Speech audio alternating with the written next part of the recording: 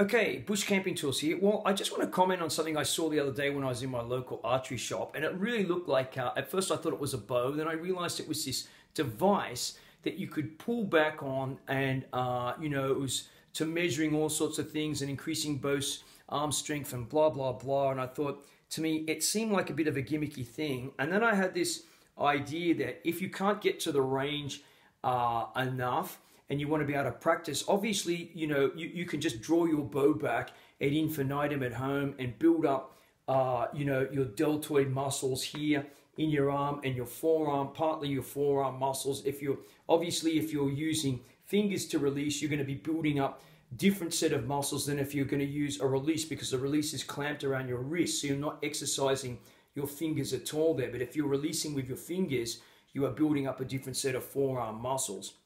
We'll talk about those in a minute.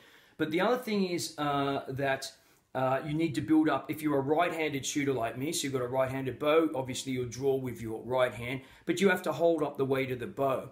And the muscles that are going to be in play with that, we'll look at those right now. Right, so let's pretend I'm holding up my bow, and I'm just saying these muscles here in the deltoid region, the deltoid muscles, these should be, under use right now when you're holding up your bow. And the other set of muscles, I'll just move there. Can you see that there, cameraman? Are these muscles here in the forearm, okay? These muscles along here in the forearm. These are going to be in use heavily when you need to hold up your bow. So the thing I want to show you is, so I have a weight in my hand. This weight is, it says it's 2 kilograms. So it's approximately the weight of my bow. It may be a little bit heavier, actually. I can't remember what my bow is exactly off the top of my head. But this, when I'm holding this out like that, you need to be able to hold that weight out for a steady shot. You need to be able to hold it with your left arm, or if you're left-handed, I'm right-handed, so I've got to hold it with my left arm. And these muscles are under tension here, and so are the deltoids up here like this too. Okay, so I've got a weight which approximates the bow, and I'm holding out that there. So you could easily, I'll just lower this down and then bring it up like that, and you could exercise the lifting up of the bow like that.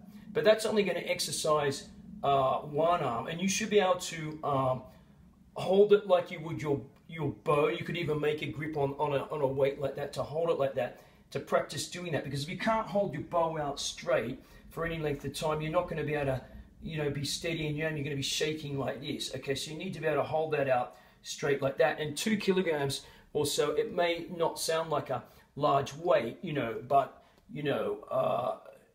if you try holding that out all day like that, you won't be able to do it. Okay, so now I'm going to pretend that I have the bowstring in my hand, and in order to do that, you can use, this is some rubber from the gym, one of these gym shops, and it's used for exercise bands, and you can get it in all sorts of strengths. So I recommend getting in a strength which is not too strong, otherwise you're going to hurt yourself. And what you can do is you can simply, just wrap this around the weight like this, just hold it in the weight like that, and you can grab the other length, which would be at a length for your draw weight, where the string would be normally, before you draw the string. And if you do this, if you pull this back and you have this like this, right? Can you see that there? So this is so I would pretend, and I would go like that, you see?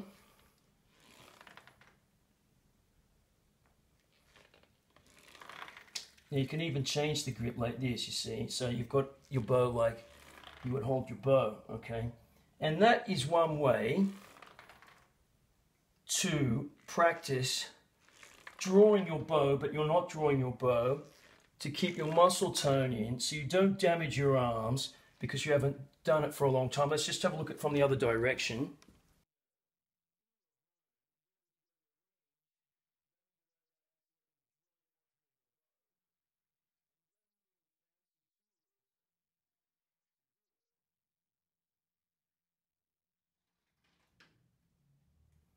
And of course, if you film yourself, you can see whether your posture's like, if you're like this, right, or you're standing up straight, like this.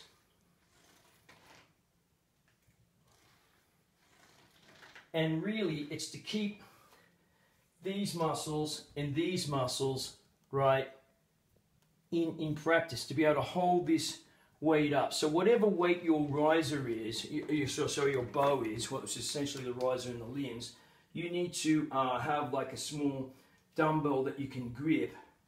You know, I'd say no one's one is 4 kilos. That would be like 8 pounds. It's too heavy. But of course, obviously, the heavier the thing, if you can practice and work up to that, you can really hold your bow steady for a long time. And it just requires getting your other muscles in here and your forearm muscles tightened up, okay?